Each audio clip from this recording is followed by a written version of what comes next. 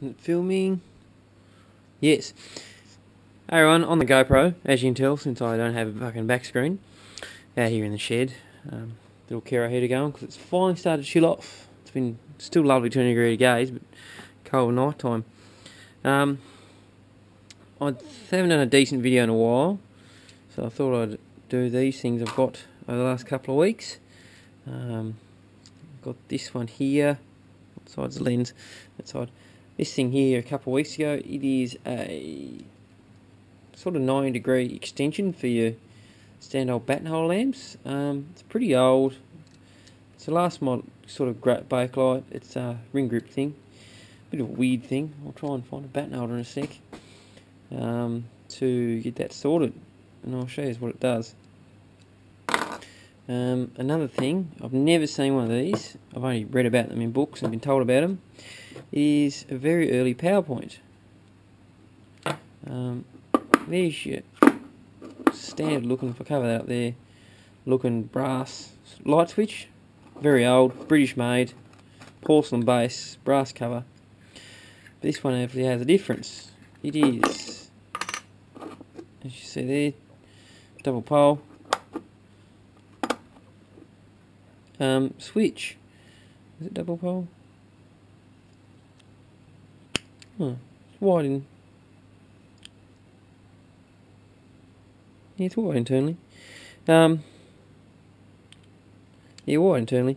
For your thing. And there's your plug.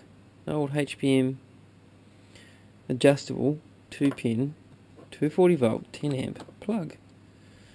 Before you had your standard, now standard Australian 3-pin plug. Well, that was not so standard having 3 outlets on it, but anyway. See, this is your very early PowerPoint where you pretty much put it on your light circuit, because a lot of your light, even in older places where they've gone to Bakelite switches, is because they've pulled these out. Because what it was, all those lights had neutral at them, and these were next to your door frames. Hence why it's got the flat surface there. And you used to plug that in there. And have a light switch below it or above it or whatever next to your door frame. Because I think I read somewhere once upon a time it was £2 or £3 to put in a light, and £5 for one of these. But a lot of people end up using the irons with plugs and stuff on it and whatnot, so very interesting item. I've only actually ever seen, well, I've read and then he's seen through glass at TAFE where they had a little display cabinet, one of these. And it was all much more broken. This one's broken. I get some bone putty.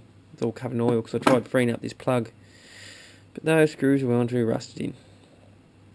I've never seen a plug for it. Quite glad I found that. That was interesting. But the next thing is, ow, it's getting hot in my leg.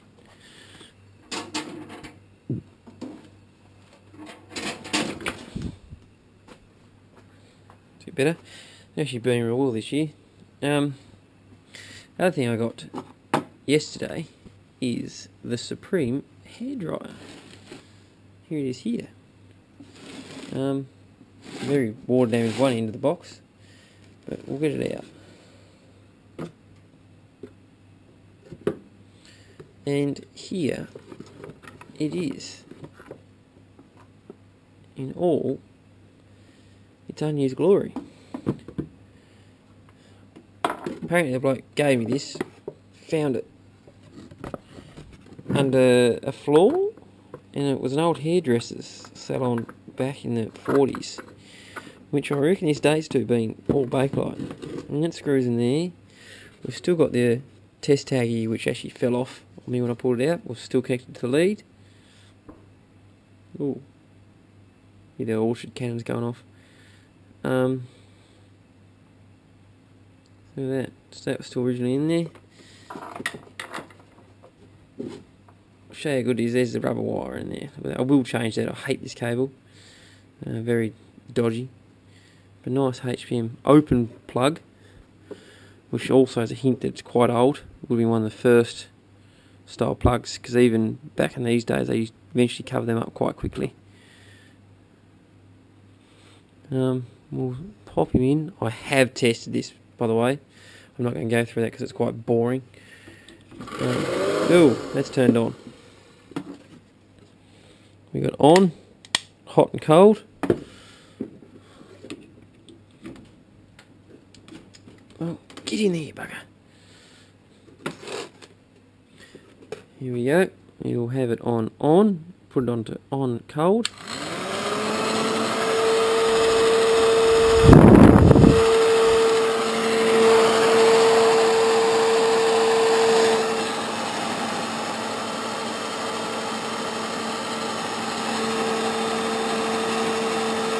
We're on the hot. I haven't tested hot yet. Oh, that's getting quite warm. There you are, all British made, original metal. That's what its advertisement is on there. Made in England Supreme. Do not use whilst in bath. So yeah, I haven't done anything to it except give it a quick test just to see wasn't any metal things live. I don't know exact date on it, but I'd say 40s or 50s by that plug. But mind you, that could be an old stock plug when this came here in the 50s. It's black Bakelite, but I happily took it when I seen it was in its original box and its age. I don't use a hairdryer, obviously, but give it a quick pull apart, clean up, and a polish. And yeah, very interesting item. It's all electrical stuff. Oh no, I got two globes. I'll quickly zoom over there. I've been cleaning up a bit still. Just a couple old globes. And I'll fill it one back there. In the same black. And I don't know if I filmed them, the bigger insulators I got the other day too. The double height one. They're your standard brown clear ones. And these extra high ones I haven't seen before.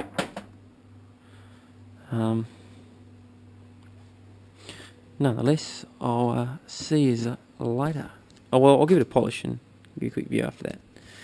So see you later. Oh, I'm recording. Right, everyone. That's hot on my legs. What did I move it for? Yeah, that over there. Again. Other side, a bit of a clean up of all items. There's a nice polish. Nice bit of a polish in this. Runs much better. Re-greased. Looks good. Polish this thing. Still got polish on it. There we are. Nice and clean. Polish my little switch here. Looks like someone's hit that with a wire brush, so it's pidgered the crap out of that. I'll have to get on the buff wheel at work. And that one too. I wish I could get that open so I can actually use it. Anyway, well, there we are. I didn't go to the bottom, it's a bit of a vacuum. There, nice few little electrical irons I got over the last couple of days. Can't complain about that. Well, a little bit while. Did all more than a couple of days, I got them a couple of weeks ago. I got that one yesterday. I might rig up a light and see if this one actually works. Unless.